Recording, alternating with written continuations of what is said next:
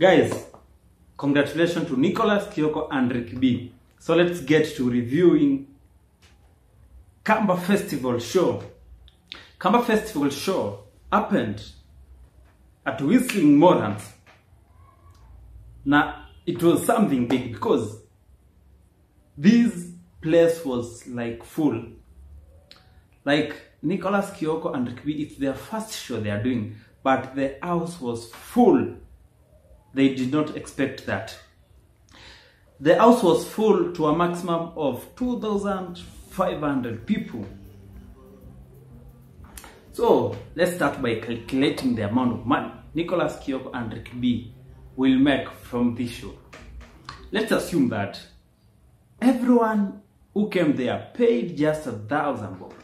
That is 2,500 times 1,000 bob. That's 2.5 million. But remember, a lot of people never paid 1,000 bob. There were people who were paying 2,000, others 3,000, and also others 15,000, according to the table you wanna sit. So the minimum amount of money Nicholas, Kioko, and Rick B made from this show is 3 million plus merchandising money and sponsors money. You know what I mean? So these guys made a lot of money. But honestly saying, these men did a good job because they marketed this show like I've not seen any other show in Kenya be marketed like this, because it was done by young guys and they marketed it to a maximum. Let's get to the next thing. Nicholas, Kioko, and Rick B in Kamba Festival, they invited almost all Kamba artists. Let's start with Ken wa Maria. That's a legend. Let's get to Kativoi. Let's get to Ndekea Modanga. Let's get to Masekete and other big artists. You can see what's happening in the Kamba Festival. Another thing, the friends of Nicholas, Kioko, that is Akina Commentator and other friends, showed up to the show.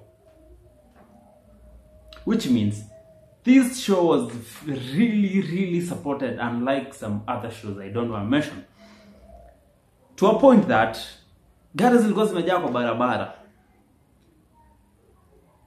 To a point that gari zilijaa kwa barabara ya kuelekea Whistling Morans and River. So this thing was big.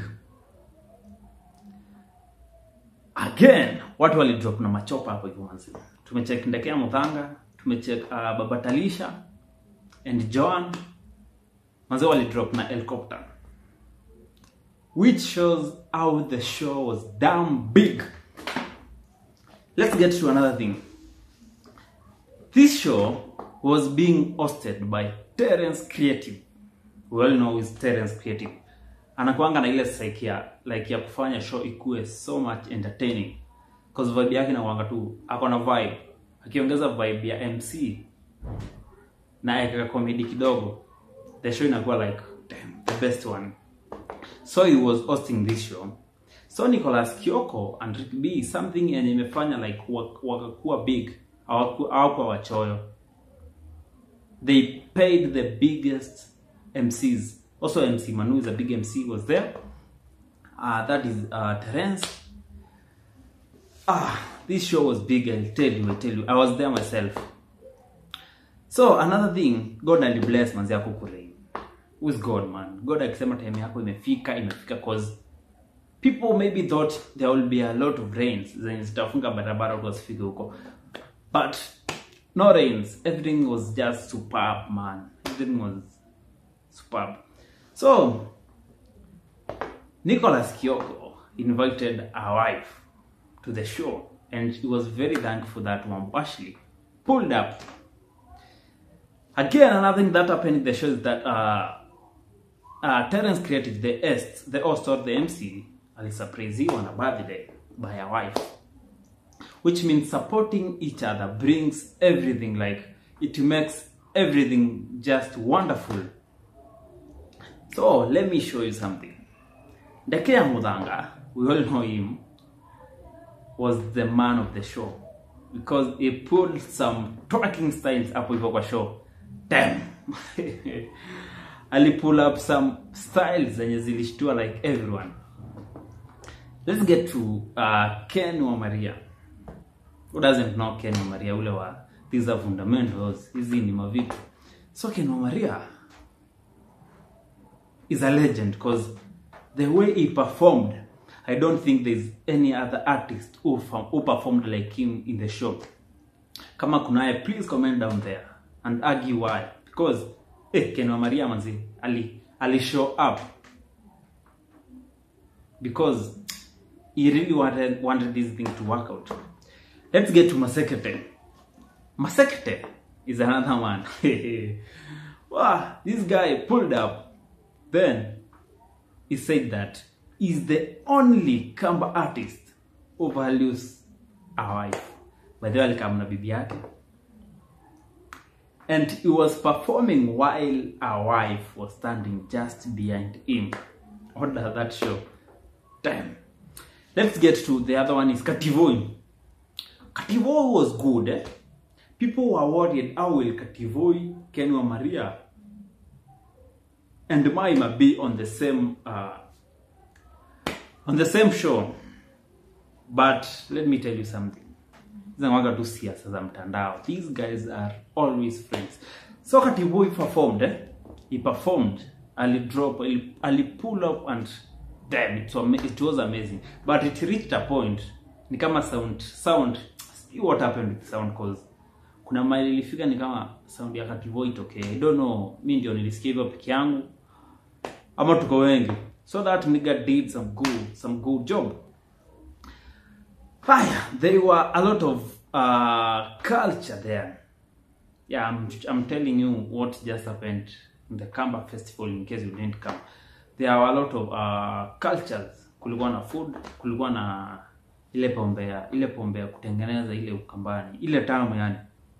Ile unakunywanga ni kama azishiki, lakini by the end umemaliza man. Zinalipuka. So actually most of the people were left asubuhi hapo hivyo kwa show. Were left almost 7 because watu walikuwa so tired. Actually the organizer Nicholas Kioko, he was so tired. He left the place around 7 to 8 p.m.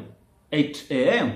because this nigga did a great job because they went to almost they went to Makueni, they went to Machakos, they went to Kitui, they went to Nairobi,